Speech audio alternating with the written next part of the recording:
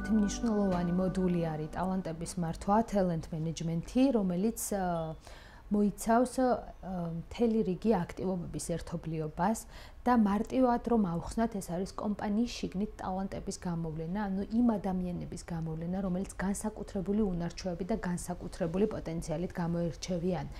ასევე ერთ-ერთი მნიშვნელოვანი ეტაპი ტალანტების მართვის არის ტალანტების განვითარების დეტალური გეგმის ჩამოყალიბება. ანუ ერთი არის რომ ვიპოვოთ ტალანტი ადამიანები კომპანიის შიგნით და მეორე არის რომ დავგეგმოთ ამ ტალანტი ადამიანების უფრო ეფექტურად კომპანიისთვის გამოყენების გზები.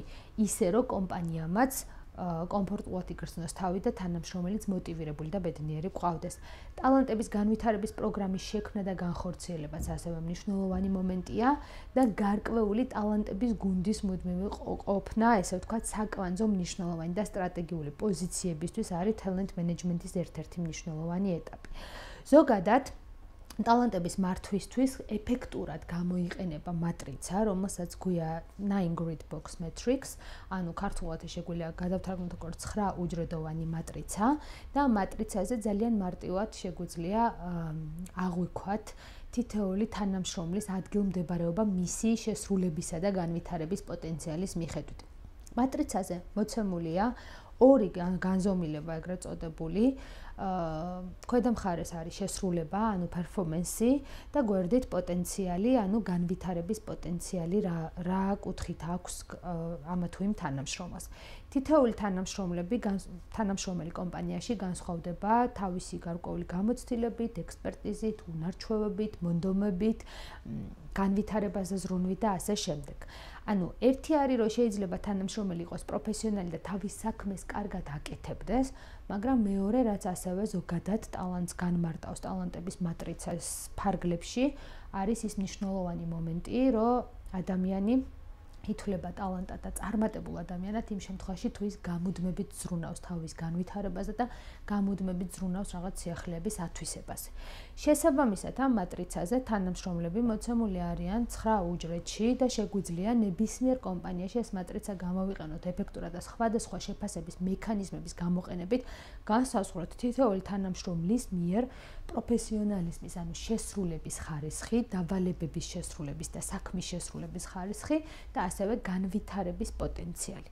მაგალითად, თუ თანამშრომლის შესრულება და პროფესიონალიზმი არის დაბალი და პოტენციალიც არის დაბალი, ასეთ თანამშრომლებს 9 უჯრედოვან მატრიცაში შეგვიძლია დავარქვათ სარისკო თანამშრომლები და სამწუხაროდ თუ ეს ადამიანები განუწყვეტლივი ზრუნვის და HR-ის მხრიდან მხარდაჭერის მიუხედავად მაინც არ ცვლიან თავიანთ დამოკიდებულებას, სამწუხაროდ ეს ადამიანები სარისკო სიტუაციას და სარისკო გარემოს უქმნიან კომპანიას და შეიძლება გარემოც გააფუჭონ.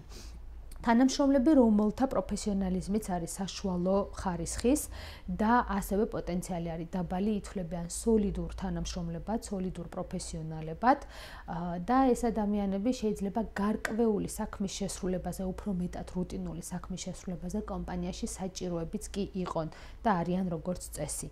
თანამშრომლები, რომელთა პროფესიონალიზმიც არის მაღალი, მაგრამ პოტენციალი არის დაბალი, ითვლებიან პროფესიონალ თანამშრომლებად და ესენი არიან უფრო მეტად ის ადამიანები, ვინც დიდი ხანია მუშაობენ კომპანიაში და მათ უბრალოდ პროფესიონალიზმი კი აქვთ მაღალი, მაგრამ არ აქვთ თქვათ ზედმეტი, ესე ვთქვათ, ამბიციები, არ აქვთ დიდი მოთხოვნილება განვითარების და ცვლილებების და იმ პოზიციაზე წლების მანძილზე გრძნობენ თავს კარგად და არ გრძნობენ თავს დემოტივირებულად, რომელზეც მუშაობენ. შუა უჯრედში არის მოცემული თანამშრომლები, ვისი პოტენციალიც არის საშუალო და თუ საშუალო პოტენციალის მქონე ადამიანს პროფესიონალიზმი აქვს დაბალი, ასეთი ადამიანები ითვლებიან არამდგრად მოთამაშეებად, იმიტომ რომ ეს ადამიანები თავიანთი პოტენციალიდან და განვითარებაზე მუდმივი მოთხოვნილებიდან გამომდინარე შეიძლება რაღაცა გარკვეულწილად ცვლილებების მოლოდინში იყონ. შესაბამისად, მათზე რაღაც დაყრდნობით დავალებების შესრულება ცოტა რთულია ხოლმე. საკვანძო მოთამაშეები ესენი არიან ადამიანები, რომელთა პროფესიონალიზმიც არის საშუალო და რომელთა პოტენციალიც არის საშუალო, ძირითადად სტატისტიკური მონაცემებით დადგენილი არის, რომ სოფლიოს მასშტაბით იმ კომპანიებში, ვინც ამ 9უჯრედოვან მატრიცას იყენებს, ყველაზე დიდი წილი თანამშრომლების მოდის ზუსტად key player-ებზე, ანუ საკვანძო მოთამაშეებზე. ანუ თანამშრომლების უმეტესი პროცენტული მაჩვენებელი, როგორც წესი, არის საშუალო პროფესიონალიზმის და საშუალო პოტენციალის. ასევე გარკვეული რაოდენობა და გარკვეული მაღალი პროცენტულობა თანამშრომლების შეიძლება იყონ ვარსკვლავები ეგრეთ წოდებული, რაც ნიშნავს მაღალ პროფესიონალიზმს და საშუალო პოტენციალს. ანუ თავის საქმის ექსპერტები არიან და განვითარების პოტენციალი აქვთ საშუალო.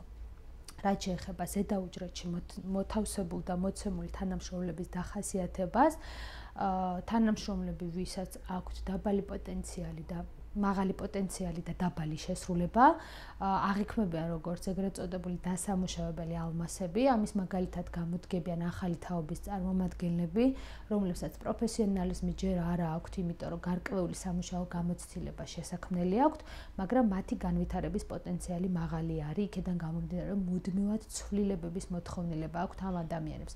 როგორც წესი, ამ ადამიანების დენადობა შეიძლება იყოს კომპანიაში მაღალი, იქედან გამომდინარე, რომ ისინი სულ სიახლეებს ეძებენ. ამომავალი ვარსკვლავები არიან ადამიანები, ვისი პოტენციალიც არის მაღალი და პროფესიონალიზმი არის საშუალო. ანუ ესენი არიან ადამიანები, ვინც დიდი ხანი არ არიან კომპანიაში, მაგრამ რამდენი ხანიც არიან საკმაოდ კარგად მუშაობენ და ვინაიდან განვითარების პოტენციალი მაღალი აქვს და თავიანთ განვითარებაზე ზრუნავენ, ისინი შეიძლება გახდნენ consistent სტარები.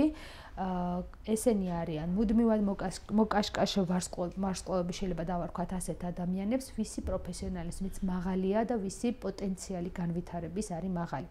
ასეთი ადამიანები კომპანიაში 3, მაქსიმუმ 5% შეიძლება გვყავდეს, ისიც კარგ შემთხვევაში, იმიტომ რომ consistent სტარები არიან ადამიანები, ვინც თავის საქმის ექსპერტები და გურუები არიან ეგრეთ წოდებული, ვინც თავის საქმის პროფესიონალები არიან და ყოველთვის მაღალი პროფესიონალიზმით ასრულებენ სამუშაოს და ასევე გამუდმებით მთელი ცხოვრების და მთელი თავისი კარიერული გზის მანძილზე ზრუნავენ საკუთარ განვითარებაზე და იმაზე, რომ მუდმივად კონკურენტ უნარიანები იყვნენ.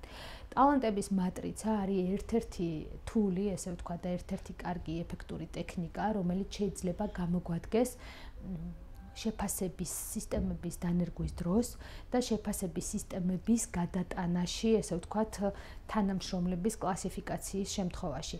ანუ თუ მოვახდენთ ჩვენ თანამშრომლების კლასიფიკაციას და შევიმუშავებთ კომპანიაში ისეთი ტიპის შეფასების სისტემას, რომელიც ამ შეფასებაზე დაყრდნობით გადაგვატანინებს თანამშრომლს 9უჯრედოვან მატრიცაში, უფრო მარტივი დასადგენი არის ხოლმე განვითარების რომელ ეტაპზე რაჭირდება თანამშრომლს.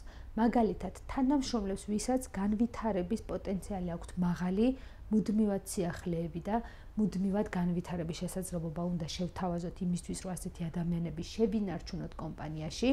თანამშრომლები, ვისაც პროფესიონალიზმი აქვს დაბალი ან საშუალო, ამ ადამიანებს ტრენინგების კუთხით პროფესიონალიზმის გაზრდაში უნდა დავეხმაროთ და უფრო მეტი გამოცდილების შეძენაში უნდა დავეხმაროთ. ზოგადად მატრიცა საკმაოდ ეფექტურად გამოიყენება არა მხოლოდ HR-ის მუშაობის პროცესში, არამედ ნებისმიერი უშუალო მენეჯერის მუშაობის პროცესში, იმიტომ რომ ეს გვაძლევს იმის საშუალებას, რომ ღია კომუნიკაციის ფარგლებში თანამშრომლის განვითარების, სწავლების, მოტივირების და შენარჩუნების გზები განსაზღვროთ სწორად.